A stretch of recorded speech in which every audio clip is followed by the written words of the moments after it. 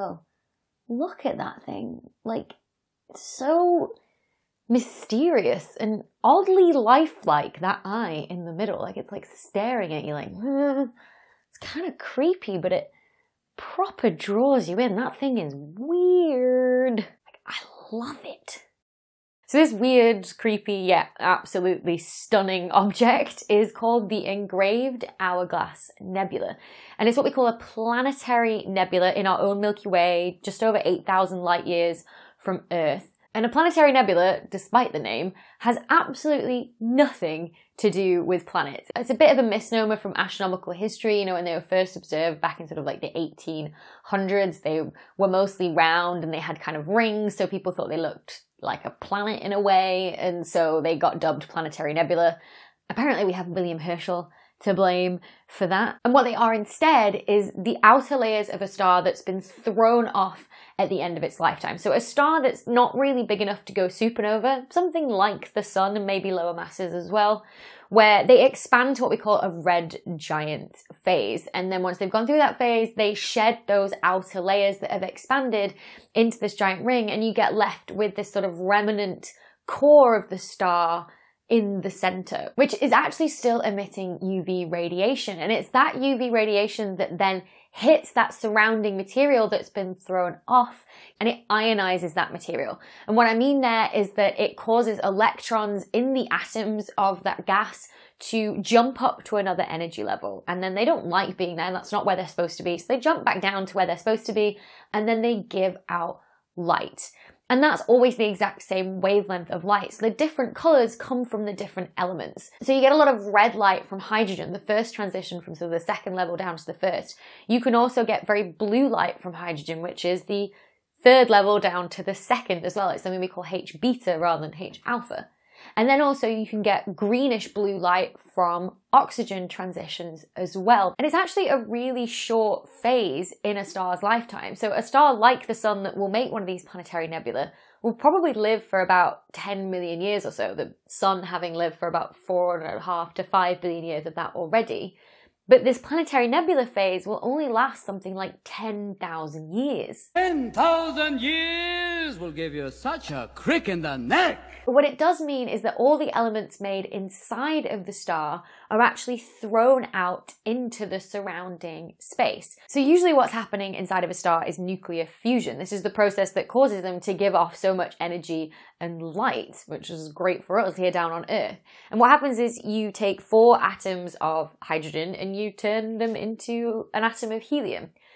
But that can only happen in the very center of the star where it's hot enough and dense enough for those reactions to be forced to happen. But eventually you'll reach a point where you filled the region of the star where it's hot enough and dense enough for that kind of nuclear fusion reaction to occur with all of the helium. And at that point, the star starts to make all the heavier elements through further processes of fusion. So into carbon, nitrogen, oxygen, and all the way up to iron in the biggest stars. So this process of throwing out all this material in a planetary nebula means that the next generation of stars that form will have carbon, oxygen, nitrogen there in order to make planets, and in the Earth's case, provide the elements needed for life. This is why everyone was always like, oh, we're made of stardust, because, well, we are.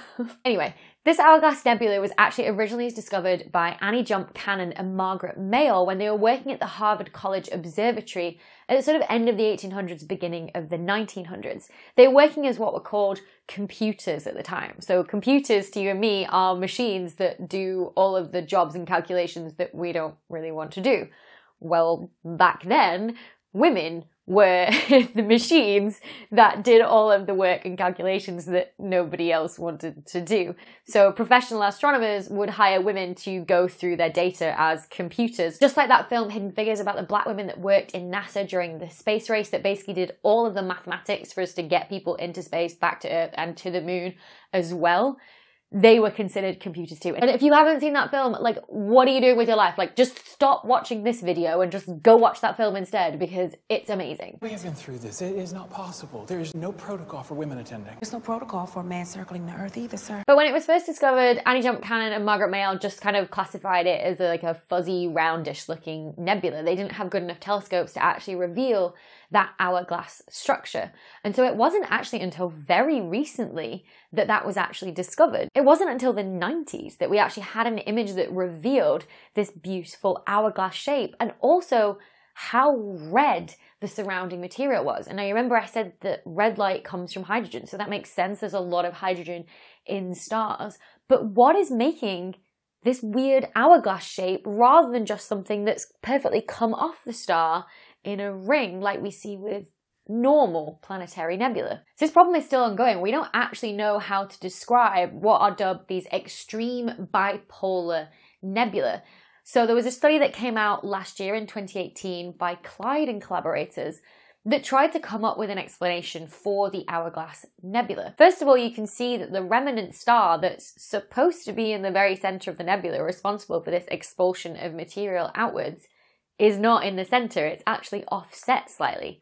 Also, there's two hourglass structures there. There's the main one that you can really see, but then when you actually go and look at higher resolution in the very center, there's a secondary one, which is actually then offset the first one by a very small angle, by about 5 degrees, the tilt. And so any formation theory that you come up with for this hourglass nebula has to both consider, first of all, how you get the hourglass shape, second, how you get this secondary hourglass in the center, and third, why the star also isn't in the center itself. So one of the theories that comes up all the time to try and explain the shape of these bipolar nebula is the fact that it's not just a single star, it's two stars, i.e. a binary star system that's created it. A system where you've got two stars orbiting around a common center of mass, which might sound weird, but actually nearly 50% of all stars in our sky are actually binary stars. You can actually see one tonight if you're in the northern hemisphere anyway. This is the one I know. One of the stars in the Big Dipper or the plough, so like the handle of the plough, is a binary star. And if you get binoculars, you'll realize there's actually two stars there, not just one star. And essentially people are drawn to the idea of binary stars to describe anything that is not symmetrical. So in this case, the Hourglass Nebula is very asymmetric, so perhaps it's been caused by two stars orbiting around each other. So what you want to do is search for a companion star on your image. And again, a binary star might explain why the star in the middle isn't in the exact center and that it's offset.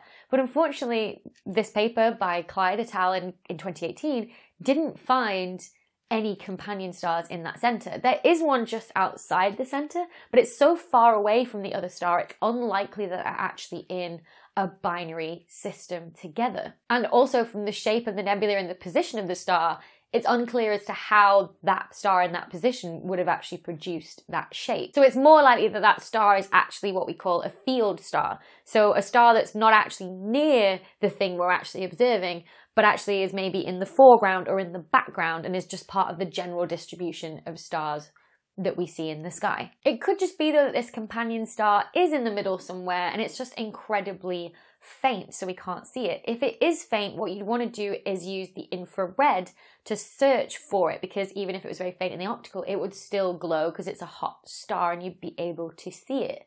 The thing is that there's a lot of infrared light in that central region, which is bouncing around off all of the gas and dust in there that was thrown off the star in that expulsion that created the planetary nebula. And so you've just kind of got this like low level diffuse infrared light in that whole region, which could, underneath it, could be hiding a very faint companion star. We just don't know. But since they haven't managed to find a companion star, instead, the collaborators on this paper were like, well, what else could it be instead? What else is this shape reminiscent of? It's actually quite reminiscent of the weird bubbles that we see out of the Milky Way caused by the accretion disk around its central supermassive black hole. So the author said, well, what if this star also has one of these accretion disks? What if there was some material around the star that settled down into a disk that's now sort of swirling and spiraling onto its surface? In that case, you could create this shape, but then why would your star then be offset? But the thing is though, we have some idea of the energetics involved in this expulsion of this material because of how far the material's gone and how fast it's moving when we measure it. But they worked out that if the star was just accreting generally material from around it in its general vicinity, there was never going to be enough stuff there in order to give you how much energy you needed to create this hourglass shape. So something else must have happened that also must have shifted the star from the very center of the nebula as well. So their idea was that actually there was a planet around this star that in that red giant phase and expulsion of material had been sort of vaporized, and then that material is now what's formed an accretion disk and is spiraling around it. It would have to be something that we call a hot Jupiter.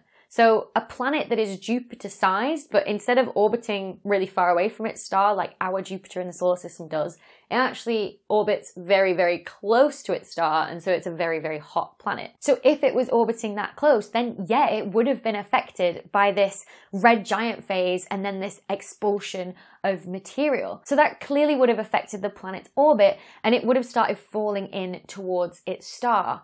And the energy in that process actually could have kicked the star out of the original center of the Planetary Nebula, caused this accretion disk where material was spiraling in and then giving off energy as it was expelled back outwards again in the nebula, and caused this weird hourglass shape. Now we find a lot of these hot Jupiters when we search for exoplanets, and that might be because we're biased to finding them because they are so big, so they're easier to spot, and they have very short orbits, and so they repeat very often, so we can be sure that that's what we've seen. But still, we know that there is a very large number of them around stars in the Milky Way. And it's been long thought that you should find them orbiting around white dwarfs, this remnant that you get after the end of this red giant phase of these kind of stars. But they've never really been found, and so the hypothesis was that, well, probably they were destroyed in the red giant phase when the star swells up. But this paper from Clyde and collaborators last year suggests that they could be a very strong contender for the object responsible for these weird, creepy, beautiful, extreme bipolar nebula like the Engraved Hourglass Nebula. Why yes, I do absolutely love this t-shirt. Thank you for asking. You gotta read it like, you're toast! Where is the Engraved Hourglass Nebula in the sky? Because I did not write that down. I did not write down how far away it was. And it's actually a very short-lived stage of a star's life. It's only going to be around for something like 10,000 years or so. 10,000 years will give you such a crick in the neck.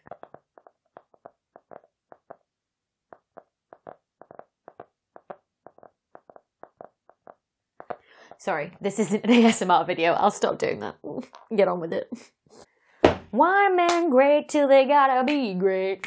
Turns out it's my face.